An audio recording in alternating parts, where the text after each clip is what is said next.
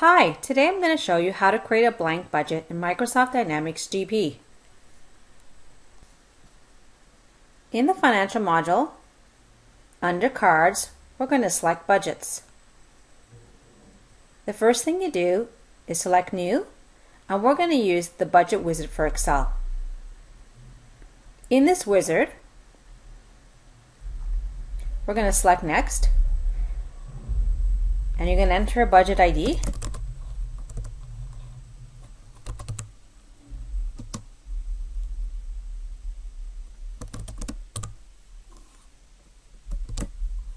Enter in a description for your budget. You can choose how to base this budget by fiscal year or by date range. Then you want to select the year for this budget. Then we're going to select Next. And in this window, you're going to select Blank Budget. Let's select Next. Next again.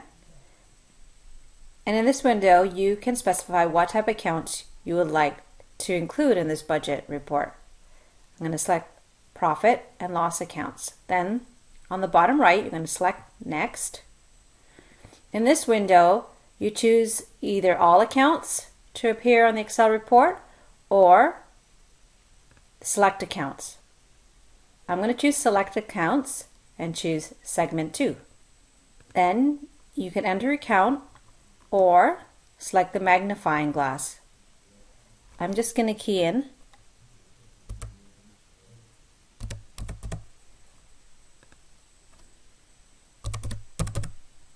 then select Insert, then Next. In this window you can see a list of accounts that you're going to budget against. You also have the ability to add additional accounts. I'm just going to select Next.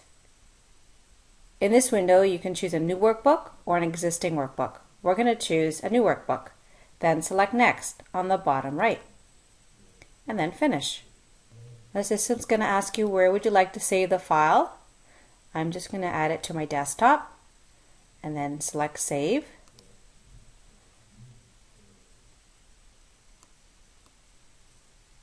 And in this Excel report, you'll notice the first column lists my accounts, column B lists the descriptions, and then I have the periods from period 1 to period 12 along the columns. Creating a budget in GP is very easy when using the Budget Wizard for Excel. Please visit our website at www.bdosolutions.ca.